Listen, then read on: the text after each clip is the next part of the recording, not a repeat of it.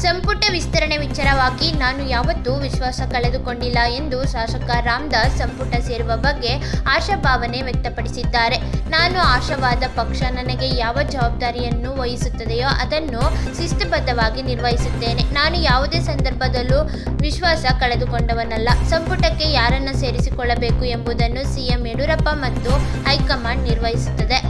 ಅವರು ತೆಗೆದುಕೊಂಡ ನಿರ್ಧಾರಕ್ಕೆ ನಾವೆಲ್ಲ ಬದ್ಧರಾಗಿರುತ್ತೇವೆ. ಡಿಸಿಎಂ ಹುದ್ದೆ ರದ್ದುಪಡಿಸುವ ಸಂಬಂಧ ಚರ್ಚೆ ವಿಚಾರವಾಗಿ ಡಿಸಿಎಂ ಹುದ್ದೆ ಬೇಕೋ ಬೇಡವೋ ಎಂಬ ವಿಚಾರದಲ್ಲಿ ನನಗೆ ಯಾವುದೇ ಅಭಿಪ್ರಾಯವಿಲ್ಲ ಎಂದು ಮೈಸೂರಿನಲ್ಲಿ ಶಾಸಕ ರಾಮದಾಸ್ ಹೇಳಿದ್ದಾರೆ. ನಂತರ ಪೌರತ್ವ ತಿದ್ದುಪಡಿ ಕಾಯ್ದೆಯ ಬಗ್ಗೆ ಮಾತನಾಡಿದ ಅವರು, ಪೌರತ್ವ ತಿದ್ದುಪಡಿ ಕಾಯ್ದೆಯ ಬಗ್ಗೆ ಜನರಿಗೆ ಅರಿವು ಮೂಡಿಸಬೇಕಾಗಿದೆ.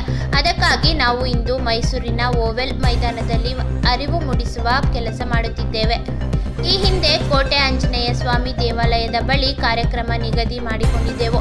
ಆದರೆ ಪೊಲೀಸ್ ಇಲಾಖೆ ಆ ಸ್ಥಳದಲ್ಲಿ ಸೆಕ್ಷನ್ 144 ಹಾಕಿದ್ದರಿಂದ ಕಾನೂನಿಗೆ ಬೆಲೆ ಕೊಟ್ಟು ಸ್ಥಳ ಬದಲಾವಣೆ ಮಾಡಿದ್ದೇವೆ.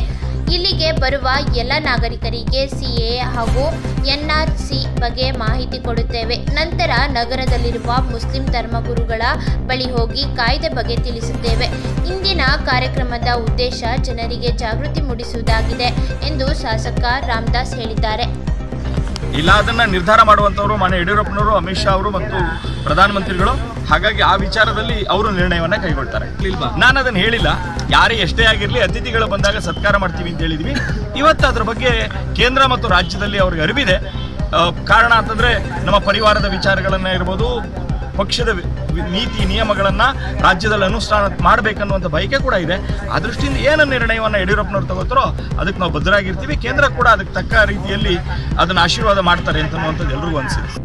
ಸ್ಪೀಕರ್ ಮತ್ತು ಇವತ್ತು ಮುಖ್ಯಮಂತ್ರಿಗಳು ಮಾಡ್ತಾ ಇದ್ದಾರೆ. ಅದರ ಜೊತೆಗೆ ರಾಜ್ಯಾದ್ಯಂತ ನಾವು ಈ ಕಾರ್ಯಕ್ರಮವನ್ನು, ಬೆಂಗಳೂರಿನಲ್ಲೂ ಇಂಥದೇ ಒಂದು ಒಂದು ವಿಚಾರವನ್ನು ಇಟ್ಕೊಂಡು ನಾವು ಕಾರ್ಯಕ್ರಮ ಮಾಡ್ತಾ ಇದ್ದೀವಿ. ರಾಜ್ಯಾದ್ಯಂತ ನಾವು ಈ ಕಾರ್ಯಕ್ರಮವನ್ನು ಮಾಡಿ ಅವೇರ್ನೆಸ್ ತರುವಂಥ ಕೆಲಸವನ್ನು ಮಾಡ್ತಾ ಇದ್ದೀವಿ. ಅಲ್ಲಿ 1 ಕಿಲೋಮೀಟರ್ ವ್ಯಾಪ್ತಿಯ ಒಳಗಡೆ 144 ಸೆಕ್ಷನ್ ಜಾರಿಗೆ ತಂದಿರೋದ್ರಿಂದ ನಾವಿವತ್ತು 1 ಕಿಲೋಮೀಟರ್ ವ್ಯಾಪ್ತಿಯನ್ನು ಮೀರಿ ಓಲ್ ಗ್ರೌಂಡ್ನಲ್ಲಿ ಯಾರ್ಯಾರು ಬರ್ತಾ ಇದ್ದಾರೋ ಅವರೆಲ್ಲರನ್ನೂ ಕೂಡ ಇಲ್ಲೇ ಸೇರಿಸಿ ಅವರಿಗೆ ಈ ಒಂದು ಕಾನೂನು ಏನು ಅಂತ ಹೇಳುವಂಥ ಕೆಲಸ ಮಾಡ್ತಾ ಇದ್ದೀವಿ ಹೊರತು ಅದರಲ್ಲಿ ಯಾರ ಪರ ವಿರೋಧವಾದಂಥ ವಿಚಾರ ಇಲ್ಲ. ಇದರಲ್ಲಿ ಹೌದು, ಸಹಜವಾಗಿ ನಾವು ಕಾನೂನನ್ನು ಪಾಲಿಸಬೇಕಾದಂಥ ಜವಾಬ್ದಾರಿ. ಆ ದೃಷ್ಟಿಯಿಂದ ಅಲ್ಲಿ 144 ಸೆಕ್ಷನ್ ಅನ್ನು ಜಾರಿಗೆ ತಂದಿದ್ದಾರೆ ಅಂತೇಳಿ ನಿನ್ನೆ ನಮಗೆ ಬಂತು.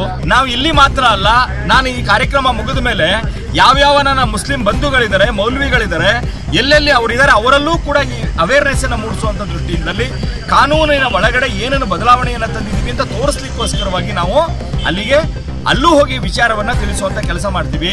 ಇಲ್ಲಿ ಯಾರ್ದೋ ಪರ ವಿರೋಧ ಅಲ್ಲ. ಯಾರು ಈಗಾಗಲೇ ನಡೀತಾ ಇರುವಂತಹ ಹೋರಾಟವನ್ನ ನೋಡಿದಾಗ ಅದ್ರ ಹಿಂದ್ಗಡೆ ಸಹಜವಾಗಿ ಕಾಂಗ್ರೆಸ್ ನಾಯಕರು ಇದ್ದಾರೆ ಅನ್ನೋದು ನಮ್ಮೆಲ್ಲರಿಗೂ ಕೂಡ ಗೊತ್ತಾಗ್ತಾ ಇದೆ. ಆ ದೃಷ್ಟಿಯಲ್ಲಿ ಇದನ್ನ ರಾಜಕೀಯ ವ್ಯವಸ್ಥೆ ಒಳಗಡೆ ತರಬಾರದು. ಇದನ್ನ ಅರ್ಥ ಮಾಡ್ಕೋಬೇಕು.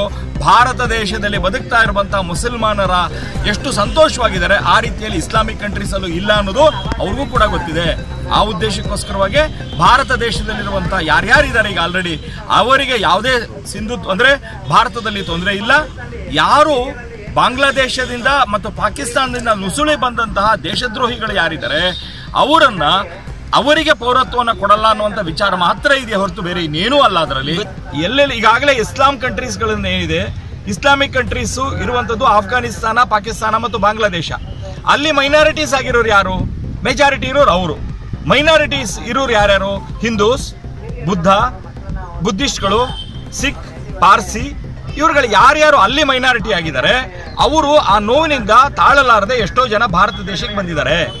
ಭಾರತ ದೇಶಕ್ಕೆ ಯಾರ್ಯಾರು ಬಂದಿದ್ದಾರೆ ಅವರಿಗೆ ಒಂದು ಪೌರತ್ವವನ್ನು ನೀಡುವಂತಹ, ಅವರಿಗೆ ಐವಸಿಯ ಕಾರ್ಡ್ಗಳನ್ನು ನೀಡುವಂತಹ ಒಂದು ವ್ಯವಸ್ಥೆಗೆ ಬೇಕಾದಂತಹ ಒಂದು ಕಾನೂನನ್ನು ಜಾರಿಗೆ ತಂದಿದ್ದಾರೆ.